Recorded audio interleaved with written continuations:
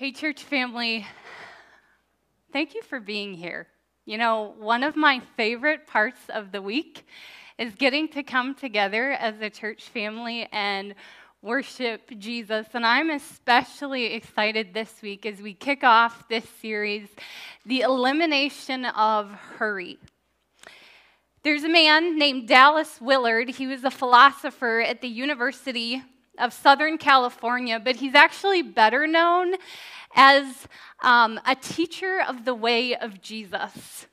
And Willard once called hurry the great enemy of spiritual life in our day.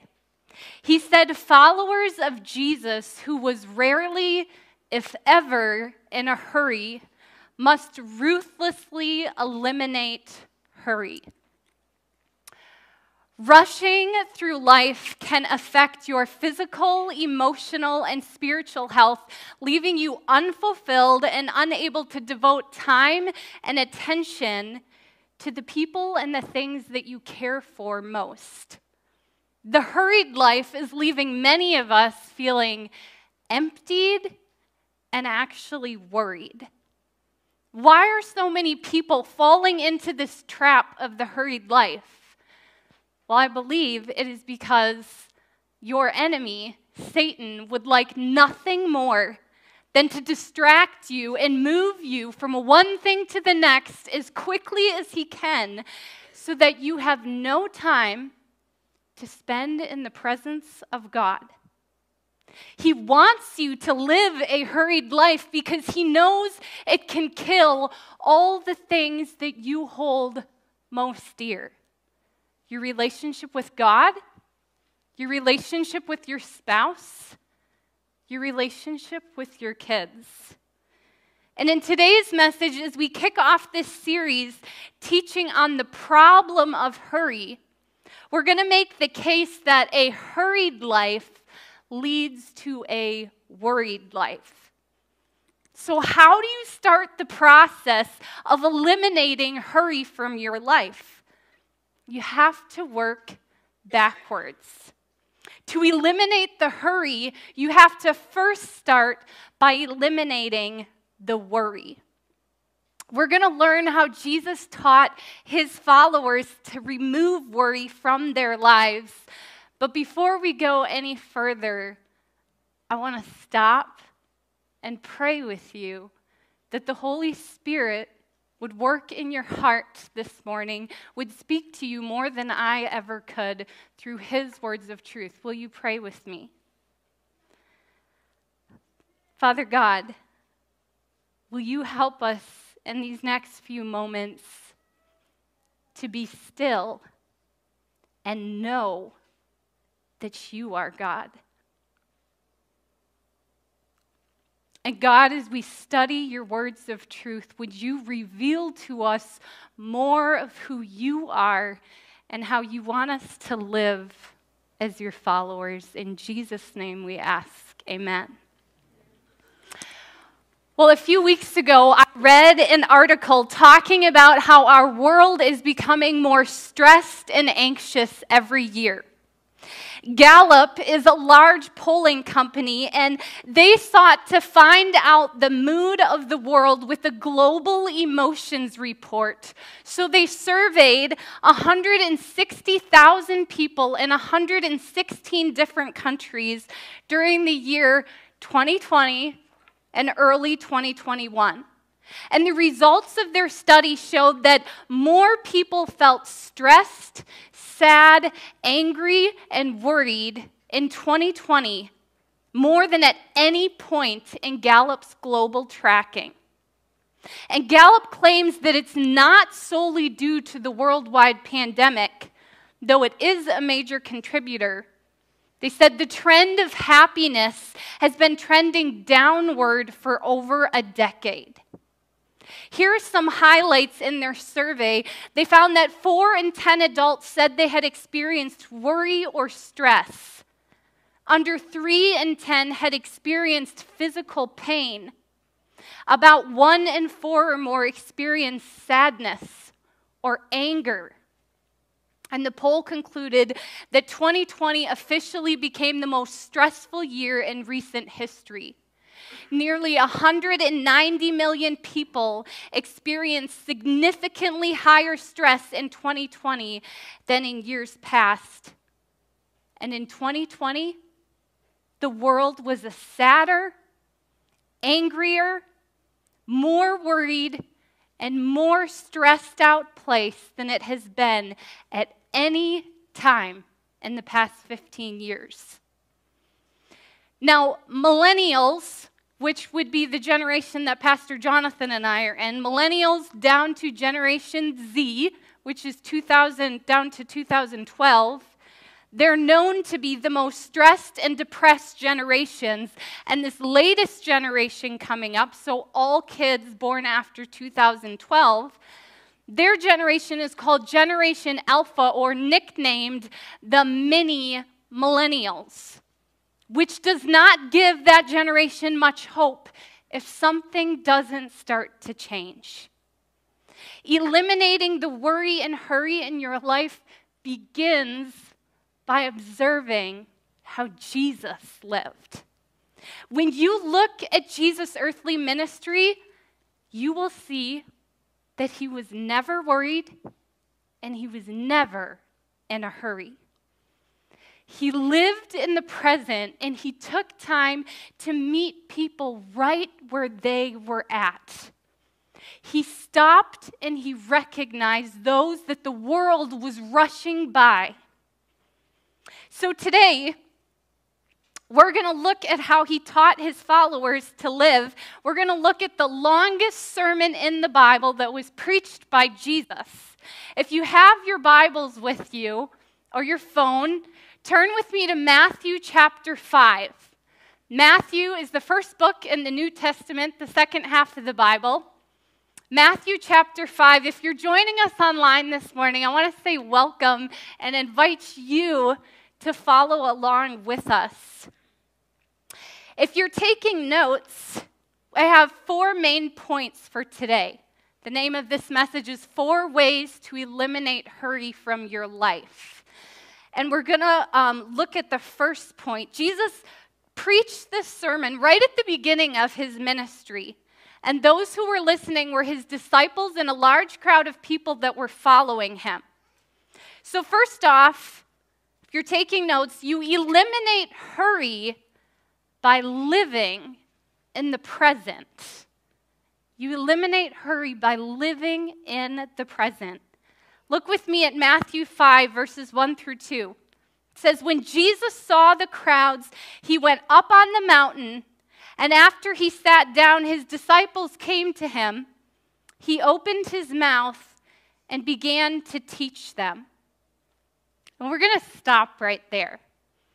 Okay, Jesus hasn't even started preaching this sermon, but there's a lot that we can see in those first few verses. 3 things I want you to notice: Jesus' attitude, his location, and his body language. First, Jesus' attitude. When Jesus saw the crowds of people that were following him, he could have gone somewhere else to be alone with his disciples and teach them. But he didn't. He let the crowds of people listen in on his teaching. He lived in the present as he taught his disciples and the crowd of people God's word. But second, notice Jesus' location. Jesus taught this sermon outside in his Father's creation. And as we move further on, we'll see that Jesus even used creation to help explain what he was teaching. Being outdoors in God's creation also helps you to live in the present. But third, his body language. Notice Jesus wasn't standing on the side of the mountain as he preached this message. It says he sat down on the side of the mountain. He firmly planted himself in the present with the people that were with him. Now, Jesus lived in the present in many different ways. If we look at his earthly ministry throughout the New Testament, you'll see that Jesus lived in the present to notice Zacchaeus, up in a tree when there were crowds of people around him, and he invited himself to Zacchaeus' home to share a meal with him and his friends. He lived in the present when he didn't rush the crowds of people home after listening to his teaching all day. No, he fed over 5,000 men, women, and children. He lived in the present. He also stopped to notice and heal blind Bartimaeus that the world was rushing by. As Bartimaeus called out, they were trying to shush Bartimaeus. Shh, Jesus doesn't have time for you. Be quiet. But Jesus did have time for Bartimaeus. He saw him when the world was rushing by. He also lived in the present when he was teaching in an overcrowded house. As a man was lowered through the roof, a paralyzed man on a mat, Jesus paused his teaching to heal that man. You see, living in the present helps you to see the people that God has put around you. And people are important to God. So if people are important to God, they must be important to us as his followers. Don't rush through life and miss those God has put around you. Now, it's easy to fall into the hurried life, and I admit, because the minute I'm driving up my driveway and I walk in the front door, I can see a million things that I could be getting done. Pastor Jonathan and I actually have both said, if it were not for the gift of our children, we probably would both be workaholics, because we love to do things and to accomplish things and to get things done. So we praise God for our children, though they can at sometimes lead us to a hurried life. More often than not, God uses my children in my life to bring me to a place of calmness and stillness and remind me to live in the present when they say, "Hey, Mom, will you sit and color a picture with me?" Or, "Hey, Mom, will you come play Legos with me?" Or, "Mom, after dinner tonight, can we have a dance party in the living room?" Or just last night, my daughter Zoe said before she went to bed, "Mom, can you just sit on my bed and talk with me?" But my absolute favorite is when my kids say, "Hey, Mom, you want to go sit on the front porch and just be together?" I honestly believe that front porches are God's gift for living in the present. So if you don't have a front porch, maybe you should build one this summer. But that's beside the point. When you live a hurried life, relationships with people are what you miss out on the most, but especially your relationship with Jesus. So number one, eliminate hurry by living in the present. But number two, eliminate hurry by casting your anxiety on God. Now, there are a lot of things that we worry about in our lives. We worry about getting a good enough job so we can provide for our family. We worry about putting enough money into retirement. We worry about our children or our grandchildren in this crazy world that we live in. What's going to happen in the next few years? We worry about where we're going to go on vacation. We worry about even posting just the right thing on social media so that we'll get us lots of likes and hearts, right? And then we worry about what people will think of us, and we worry about if we're doing enough, and it leads to more worry and more worry and more worry. And it's exhausting, church. It really is. We can't go on living like this. That is not how Jesus called his followers to live. Followers of Jesus don't live for the things of this world because they have eternal matters to pursue. Now, Jesus used his creation in the great outdoors to help explain why worrying is useless and actually a sin.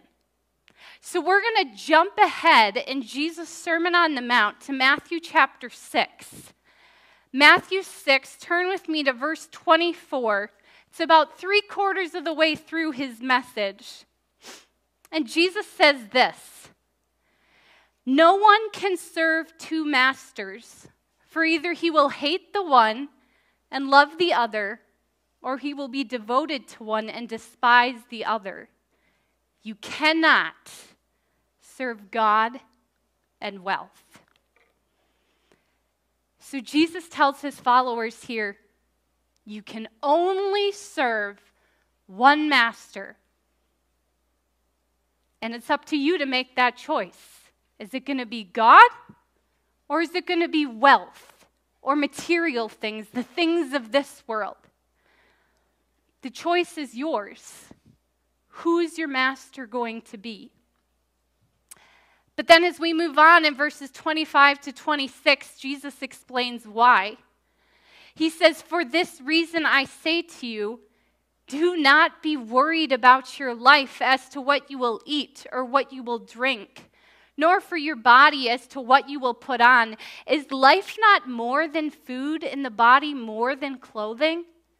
Look at the birds of the sky, that they do not sow, nor reap, nor gather crops into barns, and yet your heavenly Father feeds them. Are you not much more important than they?" So these next few verses, Jesus starts off with actually kind of a command to his followers. He says, do not be worried about your life. Jesus says you don't have to worry about your physical needs when it comes to food or even clothing, what you're going to wear. Is there not more to life than food and clothes? Then he says to look around them at the birds in the sky. And I love this because remember, where is Jesus as he's giving this message? He's outside, on the side of a mountain. So he's literally telling his audience, hey, look up into the sky. Look at those birds flying around. The birds don't worry, but they do work. They don't just sit in the nest and open their mouths and wait for God to drop the worms inside. No. Once they learn how to fly, they go out and they get the food that God supplies for them. So Jesus is not telling his followers here to be lazy by any means, because Scripture is clear all throughout it. We are to work hard, but then we are to trust that God will always provide for our needs. Jesus reminds them, aren't you more important than the birds that fly around in the sky? And you are, because birds, animals, they're not created in the image of God, but each one of you is. You're more important than the birds. And Jesus says, I'm going to provide for your needs. As we move on into the next verses, Jesus goes on to say why worrying is useless. Pick it up with me in verse 27. He says, which of you by worrying can add a single day to his lifespan?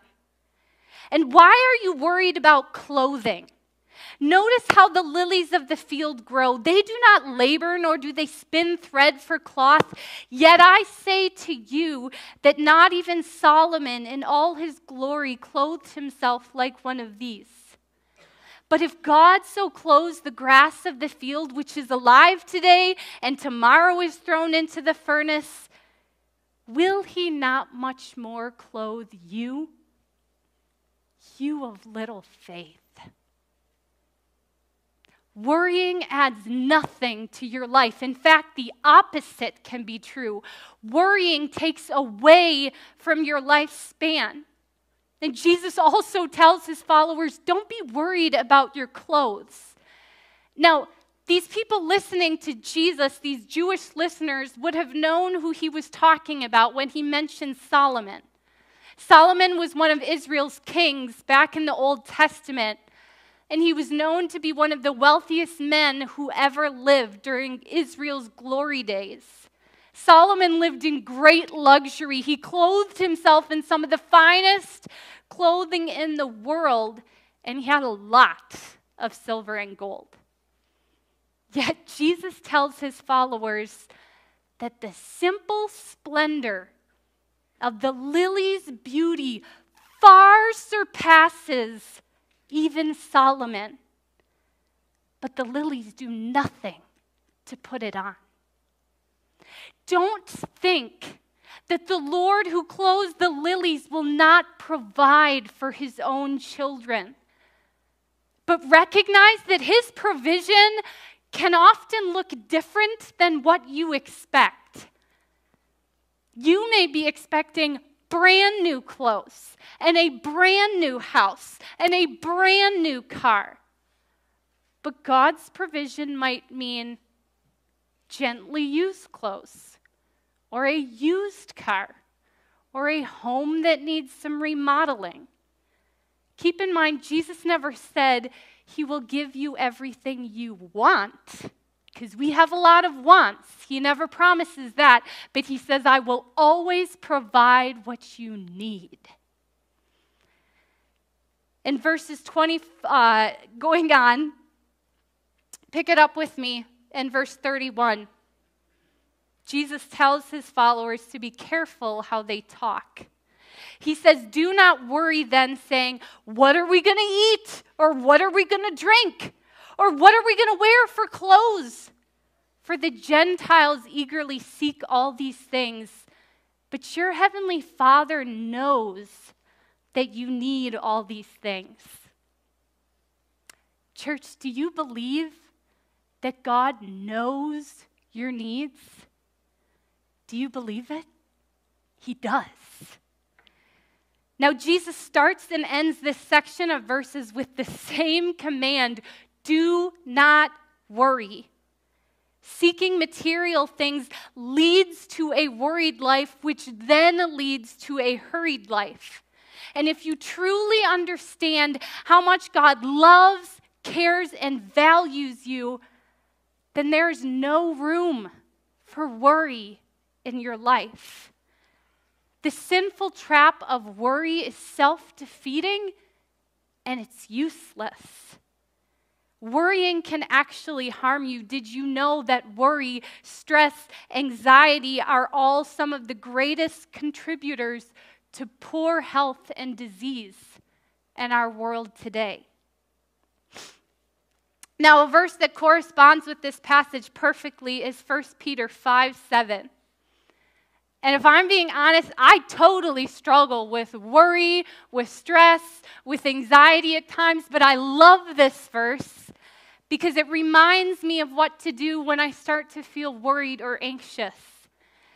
1 Peter 5:7 says, cast all your anxiety on him because he cares for you. It doesn't say to cast some of your anxiety on him. Says to cast all your anxiety on him. So to illustrate this, I borrowed my son Jesse's fishing pole. Jesse loves to fish. He lives and breathes fishing. And this verse reminded me of a fisherman, what they do. Now, when a fisherman wants to catch a fish, they cast their line out into the water, then they wait for it to bite. And when it starts to bite, they reel the line back into themselves. To cast something, the word cast means to forcefully throw something away from you. So this verse says to cast your anxieties on God because he cares for you. So we do that. I think many of us as followers of Jesus, we cast out our line. But then we do what fishermen do, and we get it wrong. Because the minute we cast out our line to God, then we start to doubt that God can really handle all our worry and all our anxiety. So we start to reel the line back into ourselves. And we're right at the beginning where we started, right? I'm guilty of this. What we're really supposed to do is when it says to cast, to throw forcefully your anxiety and your worries to Jesus, then it's what you need to do is cut the line so you can't bring them back to yourself. And you lay down that fishing pole and you turn and you walk away from that worry and anxiety, fully trusting that Jesus is more capable of handling your worry and anxiety than you will ever be. Church, don't reel the line back into you. We have to learn to cast it and cut it off and trust that Jesus can handle it all. Number 3, you eliminate hurry by seeking first the kingdom of God. Matthew 6:33, Jesus tells his followers, but seek first his kingdom and his righteousness, and all these things will be added to you. Does that verse describe you? Are you seeking first his kingdom? Not second, not third, not fourth or fifth. Are you seeking first the kingdom of God? Where is your mind set, on the kingdom of this world or on God's heavenly kingdom? Pastor Craig Rochelle said, your life is always moving in the direction of your strongest thoughts. So where is your mind set? We have to seek first his kingdom. Can I encourage you, seek his kingdom at home, in your marriage, as you parent your children. Seek his kingdom first in your workplace, at your child's sports game. Seek his kingdom in what you watch on your phone, the TV shows, the movies that you watch, the books that you read. Are you seeking first the kingdom of God? Live for something greater in your life. Live for the spiritual things. Replace your hurry and worry with a dedicated pursuit of the kingdom of God. Second, are you seeking his righteousness and not what the world says is righteousness? Jesus is the definition of righteousness. What the world says is righteousness and what Jesus says is righteousness are two totally different things. When you seek Jesus, everything you need will be given to you. Not your wants, but your needs. Do you realize that God already gave you everything you needed in Jesus? Because the greatest need that you and I have is to be saved from the punishment of our sin that leads to death and separation from God forever in hell. And God showed you how much he loved you when he sent his only perfect Son to die for you. Look with me at verse 34. Jesus says it again. He says, so do not worry about tomorrow, for tomorrow will care for itself. Each day has enough trouble of its own. Now, earlier in this chapter, in Matthew 6, Jesus teaches his followers how they are to pray. That's when he teaches them the Lord's Prayer. What I find interesting is that right in the middle of the Lord's Prayer, Jesus teaches them to ask for only what is needed for today. He says, give us today our daily bread. Jesus didn't teach his followers to ask for tomorrow or next week or next month or next year. No, he taught them to live in the present. give us today what we need. So far, we learned that you eliminate hurry by living in the present, by casting your anxiety on God, by seeking first the kingdom of God, and lastly, you eliminate hurry by practicing the presence of God. You cannot live in the presence of God with a hurried soul. You can't. What you give your attention to is what you become. Now, this world teaches you to go, go, go, and to do, do, do, and more, more, more. But that's not the way Jesus taught his followers to live. And we have to be careful, even as a church, that we don't fall into the hurried life of trying to do more, more, more, or we're going to burn out. Sorry. This is something that Jonathan and I had to learn the hard way. When we left here, Payne City FBC, 3 years ago, we didn't realize how exhausted and burned out from ministry we really were. We had allowed ourselves to be stretched way too thin, and we kept going, going, going, and doing more because it was all for Jesus. And it was.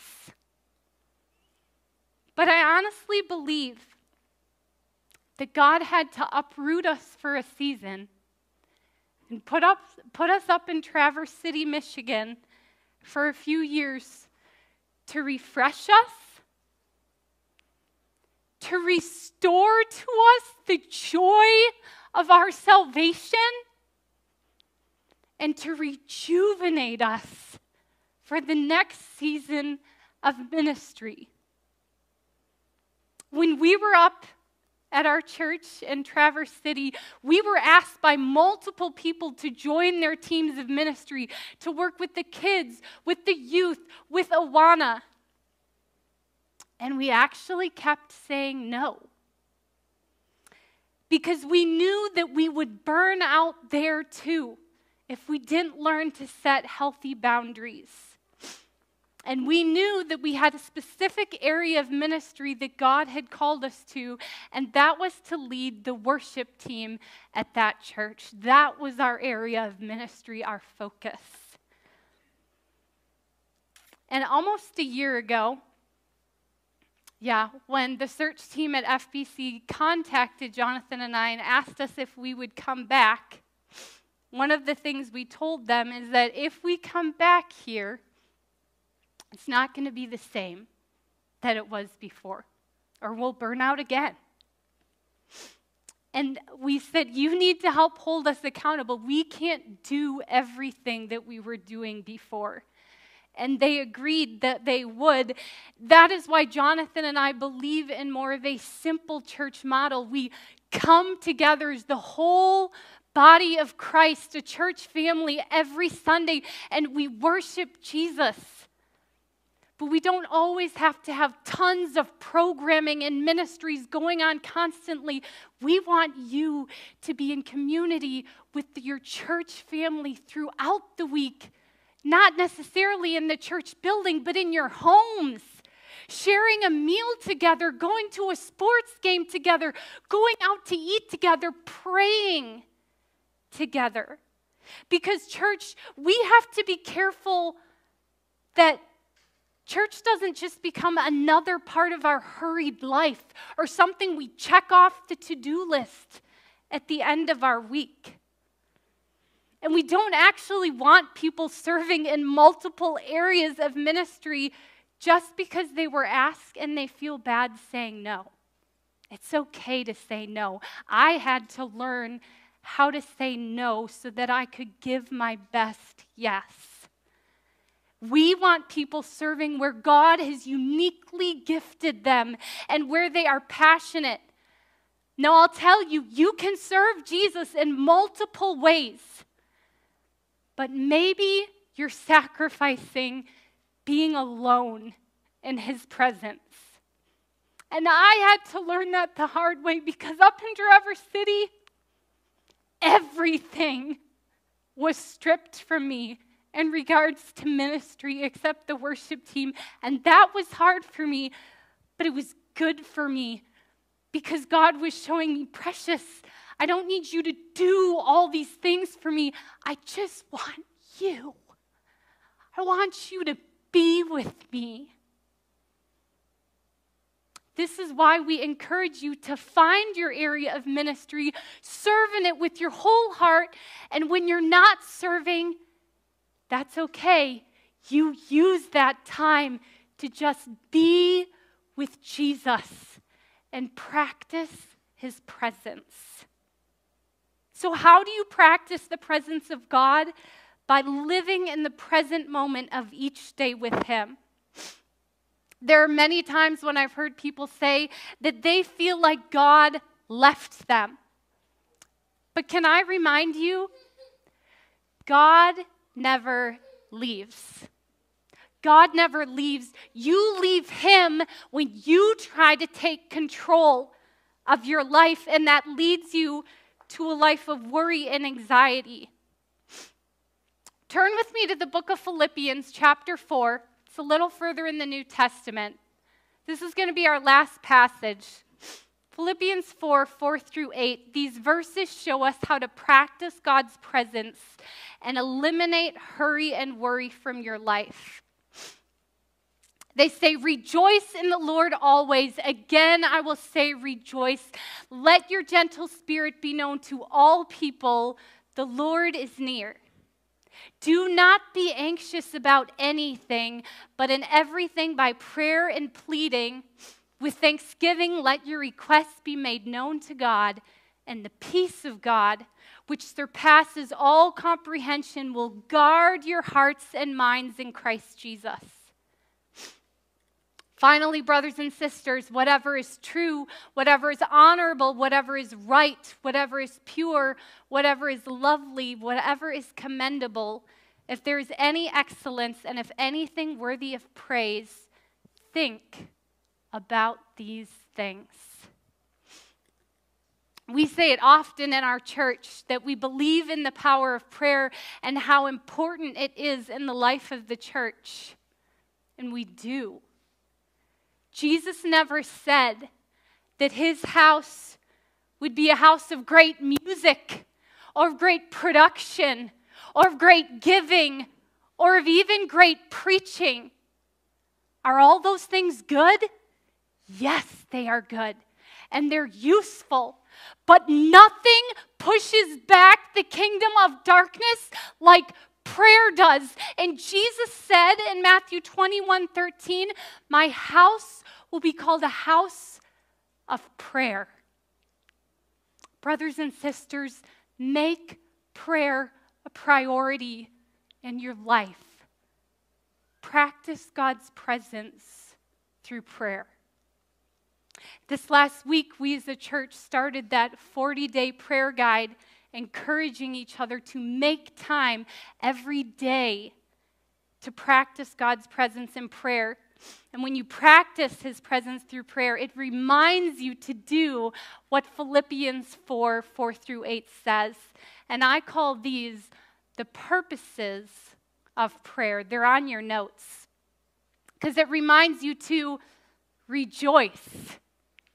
Reminds you to be a gentle person, to not be anxious, to pray about everything in your life, to begin your prayers with thanksgiving, to present your quest to God, to guard your heart and mind in Christ Jesus, and to fill your mind with things that are true, honorable, right, pure, lovely, commendable, and excellent.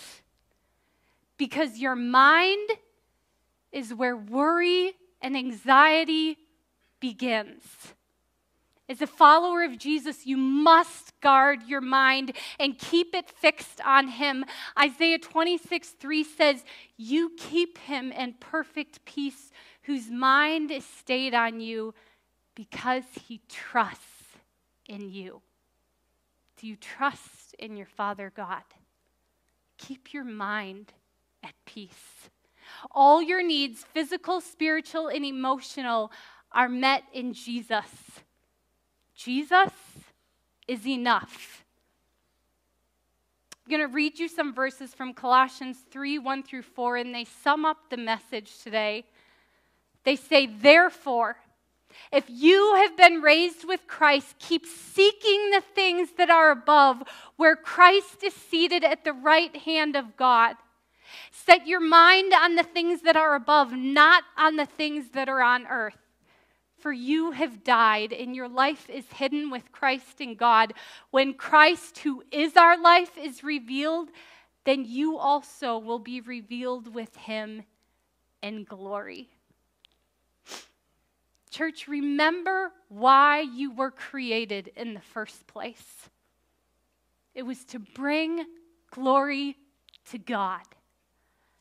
That's why every person was created. That's why he created Adam and Eve in the very beginning. And in the Garden of Eden, there was nothing for Adam and Eve to worry about until they decided to take control and take things into their own hands.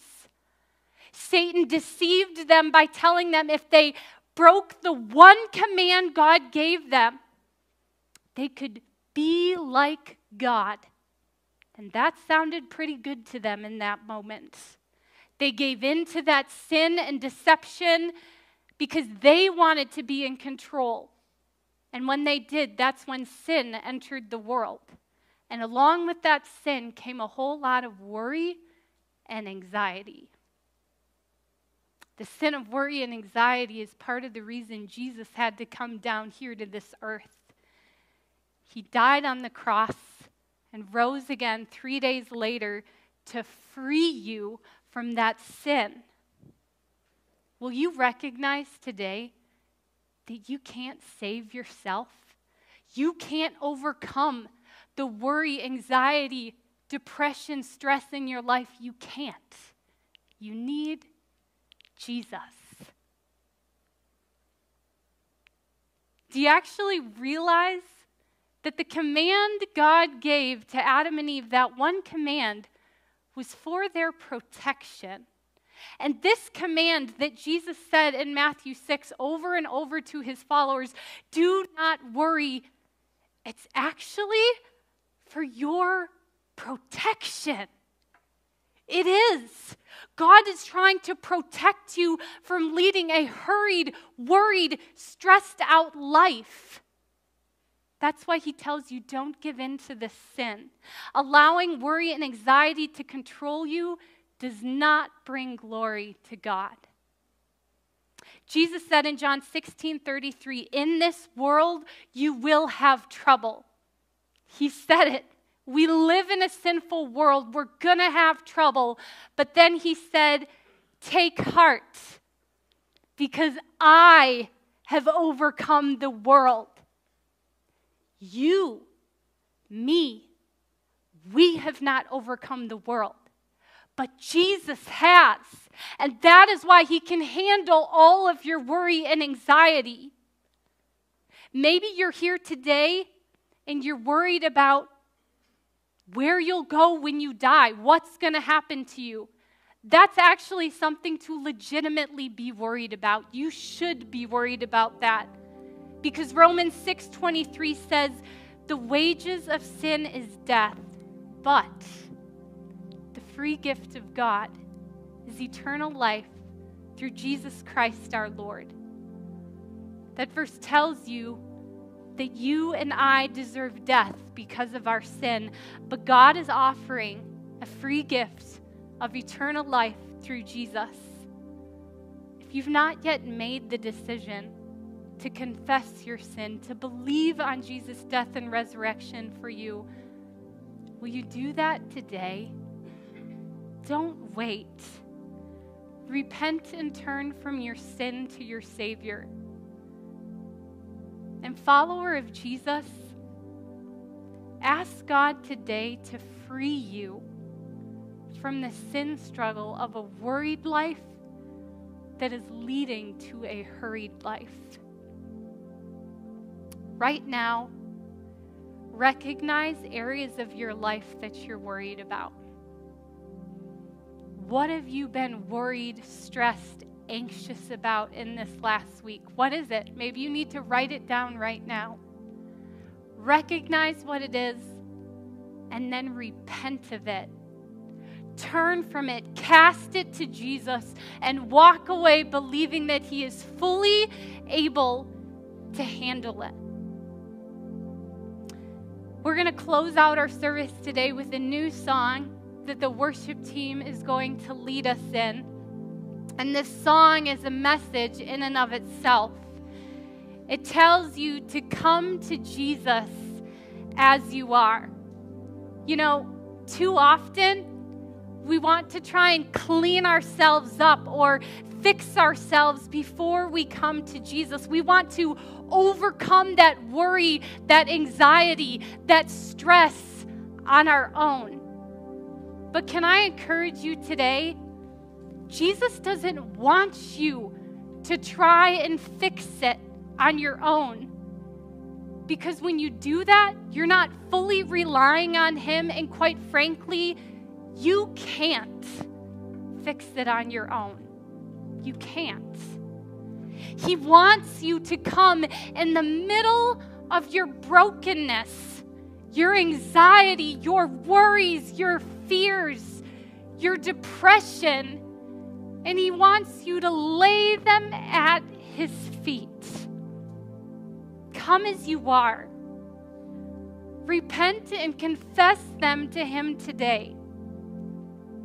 As the worship team leads us in this song, the altar is going to be open today.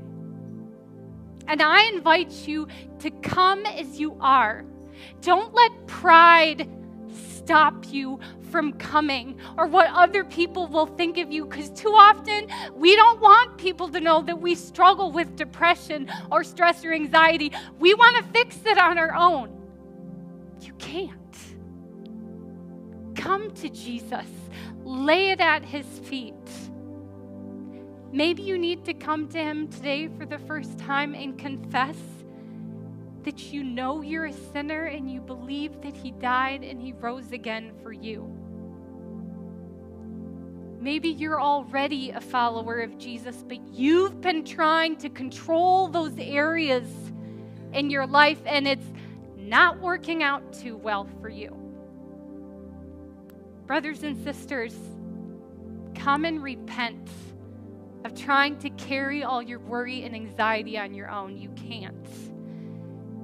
Meet Jesus today and surrender not part of your life, but everything in your life to Jesus. Let me pray with you. Jesus, you are all that we need. You are enough. God, we repent of the ways we have lived for ourselves and allowed worry and anxiety to control our lives. Will you please help us as your followers to seek first your kingdom and your righteousness? And as your Holy Spirit gives us the strength to live this way, we know that you will give us everything that we need. In Jesus' name, amen.